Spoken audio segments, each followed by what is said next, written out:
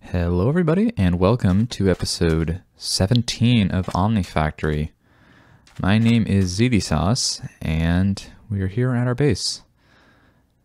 So yesterday in our episode we worked on making a couple things. We did fluid storage, which we have a good amount of hydrogen and oxygen stored digitally now.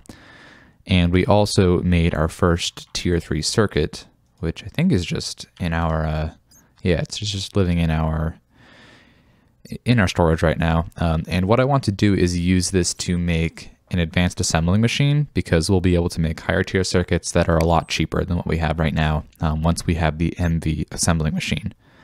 But for that we need 2 of them, so I have the things I need to make one more. So I should, as long as I read everything right, should be able to just throw this stuff in here and have my second tier 3 circuit. I've also been processing up a bit more clay, just because we're getting it a little bit low on aluminum. And then I have my blast furnace just running, just so that we can get a good amount more aluminum.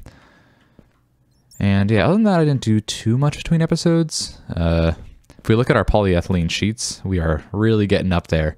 So I'm glad I took out the sulfur export bus, because I don't see us needing much more than what our current sulfur level can get us. Like, we still have a ton to go through. And we are producing oxygen faster than we're producing ethylene, so that's good to check. But yeah, other than that, things are looking pretty good down here. No major complaints, and we're good on power as well. We're completely backstuffed, which is good. Our magmatic dynamos are getting a bit of a rest. Cool, so we got our second electronic processor array, because we need 2 to make this advanced assembling machine. I also went ahead and made a bunch of MV motors, so I don't see us having many issues there. So to make this assembling machine, we're going to need another machine hull. And then we're going to need 2 of these conveyor modules, which I think they're easy enough to get. And then 2 of these robot arms as well, which I think we have everything. We need pistons though. So we need 2 of these pistons. It looks like we're out of aluminum rods though. I feel like that keeps on happening. I guess aluminum rods are used a good amount. They're used in pistons. They're also used in those robot arms. Yeah, a lot of stuff that we need. I think if I get like 8, that should be enough for what I'm trying to do. I hope so. Actually, no, we already got the pistons we needed. So for the robot arms, yep, we're good there. I'm glad we have enough processors. And then I think that's everything. Yes, it is. So we got our next assembling machine. The assembling machines are always the most complex machine to build of that tier, because that's what you need. We're using processors for each one of the MV machines, but you need to use, so the processors are tier 2 circuits, and then for the assembling machine we need tier 3. So, but now that we have this, we can make the next tier of circuits, which I can demonstrate in a bit.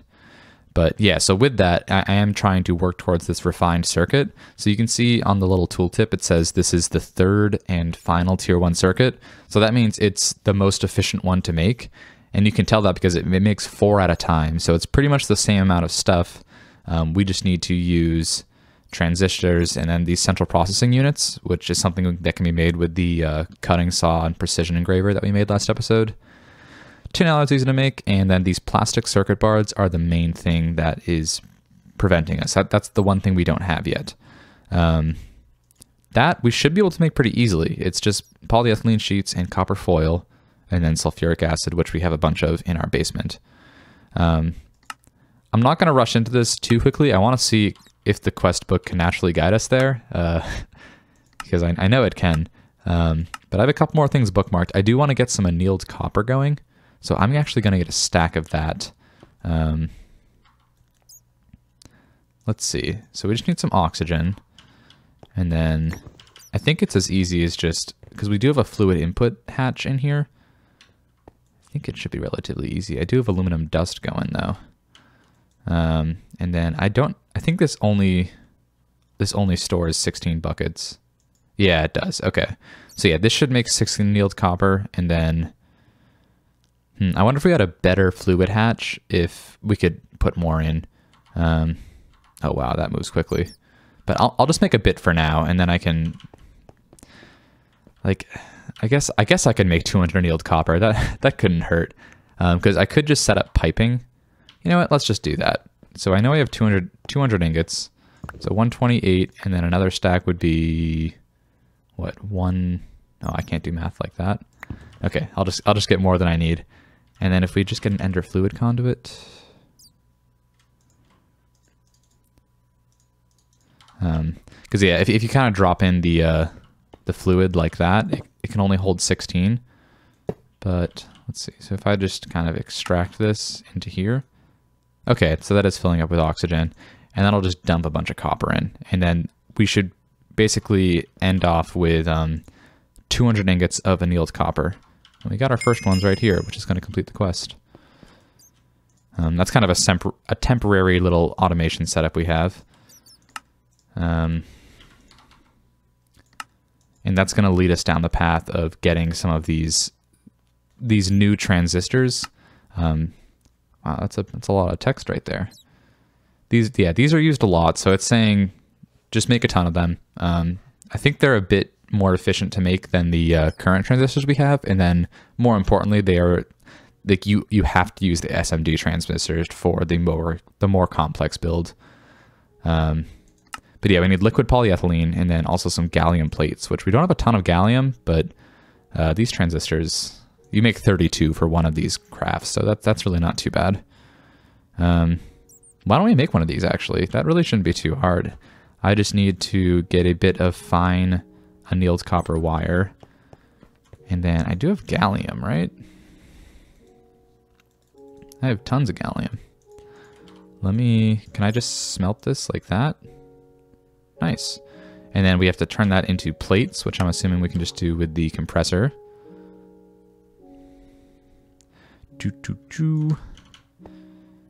And then we're also going to need some polyethylene. So it was 6:1, right? That's the ratio we're looking for. So if I have 16 of these, maybe I won't use all of them. I'll do 8 of them, and then I need 48 of the annealed copper wire. I think that should be good. So if I have 8, that means I'm going to need 16 polyethylene sheets to turn into liquid. So I'll do that. This is our first time crafting with liquid polyethylene, but this is definitely a lot more common as we progress further down. This is why I want to stock up so much, is because they're very annoying to make, and having to make them by hand would just take a really long time. So having that processing line down there and not really having to worry about, oh man, I only have 100 polyethylene left, is just really nice in this pack. So each craft takes 2 sheets worth, and we're going to do 8 crafts. So, and awesome, we have exactly 48 here. So if I go in here and drop off 8 of these and 48 of these, and then wait for this polyethylene to finish, that should make us 4 stacks of transistors, which will definitely last a while. Cool. And we can use transistors in place of like for making the refined circuits. Instead of using these basic transistors, we can use the new ones along with the new capacitors and resistors. So that's definitely nice to have. Cool. Let's grab our polyethylene and throw it in here. Oh, that was the wrong tank. Oh, you know what? I think we need to use our new. We need the higher voltage. 2, 3, 4. Cool. Yeah, so that takes 96 EU a tick. So we do need to use the medium voltage transistors. Awesome. Quest complete. Okay, this is what I wanted to see. So this opened up a lot of new quest rewards. I wanted to get to this polyvinyl chloride eventually, because this is a different kind of plastic sheet. I guess this is called PVC. Like when you think of PVC piping, that's what it is. So yeah, these are the 2 plastics that are used a lot in this pack. For this, we do need to make chlorine though. I kind of need to babysit this because when it's making 32 per craft, it definitely goes relatively quickly. Okay, so we can grab all of the stuff out of here. We're cooking up a ton of annealed copper as well. And I'm just going to drop this in our system for now. Let's see, what else? So we could probably make this SMD diode right now. Also some gallium, but we also need fine platinum wire and then some liquid polyethylene. Fine platinum wire. I don't think we found platinum. Can we make platinum with Omnicoins? Whew, that's expensive. Are we sure we haven't found any platinum? Yeah, I think platinum is very rare, but I think it's okay to spend some Omnicoins. So we're going to need a couple quarters. We'll grab 2 of them. And then if I just do this, that's 32 platinum ore. And I'm going to put one aside for if we want to try and search for them in the overworld, we can do that. And then, I'm wondering if doubling it is the way to go here because it's relatively expensive. That takes a while though. I'll just make half of them right now because I am impatient. And I think this should go a long time. I don't think we need diodes that frequently. So yeah, I'm not too worried about it. I'm just gonna make a few of the fine platinum wires. So we're trying to make the SMD diode right now. So yeah, we should be able to make a decent amount with what we're doing here. And this is going to be made kind of the same way that we were making the transistors. So we just need some small gallium dust. There we go, like that. And how many crafts are we doing? So we're making 32 of the wires. So that should be 8. Right, 8 of the small piles. And let's see, that'll be 16 more polyethylene sheets. Let me fluid extract these because that takes a bit of time, and I'll be right back when this is ready to go. All right, this is finished up, and I also took the liberty of putting what we needed into this assembling machine. And yeah, this should get us not what we need. Oh wow, it just takes a lot. It just takes a lot longer. So yeah, this should get us similarly about 4 stacks of these SMD diodes, which that's a ton actually. I really don't think they're used that often. Let me see what the uses are here. Okay, they're definitely used in a good amount of circuits. So I think eventually we'll get through it, but it's nice. We won't have to think about them for a very long time. But that's just, yeah, 4 platinum ore was able to make that many of the SMD diodes. Cool. So if we want to move forward with making the SMD resistors, we are going to need, we're going to need some of this polyvinyl stuff. Or actually, no, SMD resistors are fine, right? What's it saying it requires? Oh, it doesn't require anything. I can just make those right now. Well, I think I will. So yeah, we need some carbon dust and then some fine electrum wire. So do we have carbon dust on us? We don't. What's an easy way for us to make that? Graphite ore, but that's only a chance of getting it. Let's see.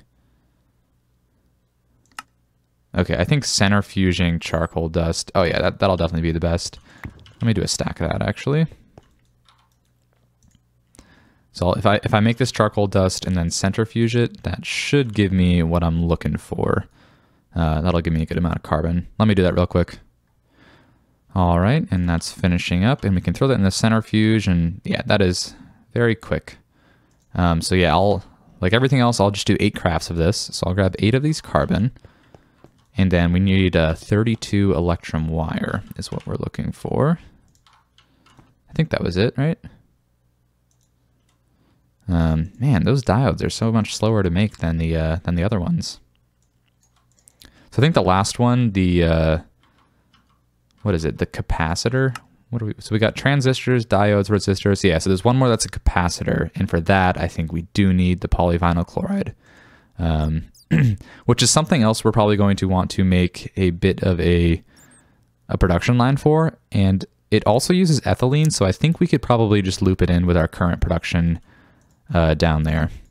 So, oh man, I forgot the polyethylene sheets one more time, and it was 2 per, right? Oh no, it's actually 1 per. One per. And be right back. And poof, we are done. Okay. Throw this in here. It is pretty easy to forget about the liquids in these crafts. They're always a little bit, like, it's kind of hard to notice that.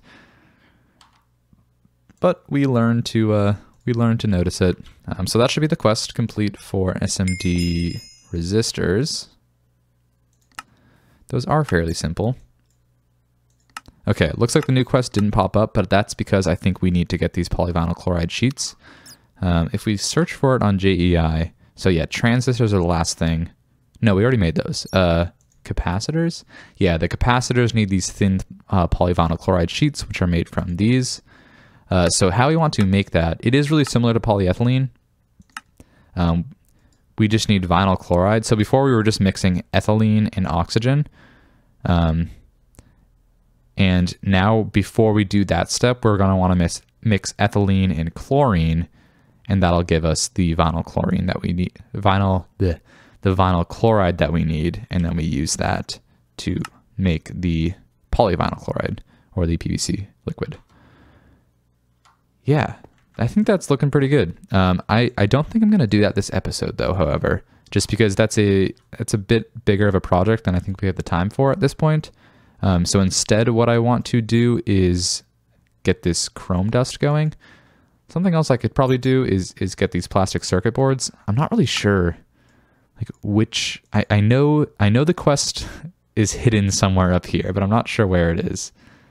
I don't know, but I think I want to make chrome and then some stainless steel, because stainless steel is used for a lot of stuff, especially in the HV stage, which we are slowly kind of making our way towards. I think before we fully dive into there, I want to set up a good amount of automation upstairs with interfaces and everything. We have all the polyethylene, so it should be relatively easy to make. But yeah, so chrome dust is pretty easy to get. I think it just, in the quest book, it says it comes from ruby, I believe. We just have to electrolyze ruby dust, and we do have a good amount of rubies. We have more ruby ore, but this should be suitable for what we're doing as of right now. But yeah, we should get this from ruby dust here. Yeah, so if we have a bit here, should be able to throw it in there. Looks like we need the higher tier electrolyzer. Nice. And I can throw this stuff away. Oh, also, now that I'm sidetracked. Okay, we're still making this annealed copper. Making our way through this. Wow, that's a lot. That's awesome. Do we get omnickels? Must have not unlocked the... Maybe there isn't one for annealed copper. It is kind of a unique ingot, but we will be using that a decent amount. Okay, cool. We got our first chrome. That's great. And that should be the quest complete, right? Great. So now that leads us into stainless steel. Okay, and that's where the distillation tower is. But stainless steel is also used in a lot of other things. We will make this distillation tower soon, but I'm not in a huge rush for that. But for stainless steel, so we need stainless steel dust, and then I'm pretty sure that just gets put into a blast furnace to make stainless steel ingots. So yeah, it should be simple enough. But this dust requires the chrome that we just made, and this manganese dust. And I'm not really sure the best way to get manganese is. Okay, it looks like it says it comes from electrolyzing tantalite dust, pyrolusite, or spessartine. I don't think I found any of those. I was checking, I didn't read the quest book before the episode, but I was kind of checking in JEI the best way to find it, and those were the 3 things that I was looking for. But tantalite ore isn't too expensive, so let me grab a stack of that. And then if I smelt it up, I should get a decent amount of dust. So I'll do that for now. I'm also going to want to get some more rubies going, because we're definitely going to want a good amount of this chrome dust. So I'll also do that after we finish our tantalite. And then we should be looking pretty good. The other things that we're going to need are, what was it? Just some iron dust, and then also a little bit of nickel dust, though not as much as iron. So that's easy enough to do. We already have a bunch of ingots. Just throw that in a macerator and let it go to town. But yeah, the stainless steel dust is made, 6 iron dust, 1 nickel dust, 1 of these chromes, and then 1 of these manganese things. Cool, let that go. And then we'll get some more rubies so we can get more chrome soon enough. So with this tantalite dust, I believe, we just need to electrolyze it, and that'll give manganese, tantalum, whatever that's used for. Ooh, that looks like some heavy-duty stuff. But yeah, so we should be able to just electrolyze that up, and it will take a bit of time, though. Oh man, that right here, that progress bar is moving slowly. So I'll let a bit of this craft up, and then I'll be back once we have the materials we need to make stainless steel. Oh man, when I cut, I listened back to the little like la la la slip up I had. Oh, that's a funny sounding audio clip. I got way too excited about making this this manganese dust. So I got 1. That should be enough for now. It's not a ton. And then I'm assuming eventually we'll use this tantalum dust. Yeah. And I also realized I probably should have saved one of the tantalite ores, but that's all right. I will survive. But yeah, so if we throw this dust into our system, and can we get 1 more? Yeah. We should be able to make a decent chunk of stainless steel dust. I think a couple sets of these. Yeah, we got 18. And then it's as simple as just popping this into the blast furnace and letting it go to work. And will this prioritize the stainless steel, or is it going to still do copper? Let me take out the copper for now. Let's get at least 1 of the stainless steels and let this craft up. All right, and we got our first stainless steel ingot. And it looks like it's still doing stainless steel, so that's nice. I'll let that do the 18 that it has there, and then it can go back to doing the copper. But you can start to realize why we had that quest book tell us to make more blast furnaces. It was right here. It's saying, hey, you're going to want more than 1 blast furnace, and we're starting to see why, because hey, we're making a ton of annealed copper. That's great, but it kind of puts my blast furnace out of commission for a solid, I don't know, 30 minutes. Like, this takes a while to craft up, and we can obviously do other things in the meantime, but yeah, it's making a lot of copper. Cool, so we got our stainless steel, and we'll get some nickels for that, which is great. So yeah, this opened up the distillation tower quest, which I'm not going to jump into it super fast, just because I don't think it's necessary, but once we start processing oil, we are definitely going to want that. And we'll need to start processing oil eventually. And then we can also make a vertical digger to do some mining for us, which could be nice. But I don't know if we really need it. I think we're going to use deep mob learning to get a lot of our common ores. So yeah, I'm not really sure how much we need that. But yeah, I think I'm actually going to wrap up the episode here. This might be a bit short of an episode, but I think it's a decent stopping point. In between episodes, I'm going to get a bit more manganese and a bit more stainless steel, just because, yeah, these plates, like, it's used for all the HV components. So stainless steel is the aluminum of high voltage. So we're definitely going to want to stock up on that a good amount, and probably try to find a better way to get a decent supply of chrome and manganese. But until then, there's no immediate rush for that, because I think we're still pretty deep into MV. Not trying to get out of there super quick. I don't want to rush through this pack too much. I want to do my due diligence for making cool automations like this one down here, and nice applied energistics automation as well. But yeah, I think next episode we're going to try and set up the polyvinyl chloride sheets. So we basically just need to have some kind of chlorine production, which shouldn't be too hard. And then we can mix the oxygen that we have with the vinyl chloride that we make, and then kind of split our ethanol or our ethylene 50-50 and make some polyvinyl sheets as well as the polyethylene that we're already making. Should be a good project for next episode. I'm looking forward to doing that and expanding our automation infrastructure down there a bit. But for now, this is going to do it. So thank you for tuning in once again, and I'll see you on the next one.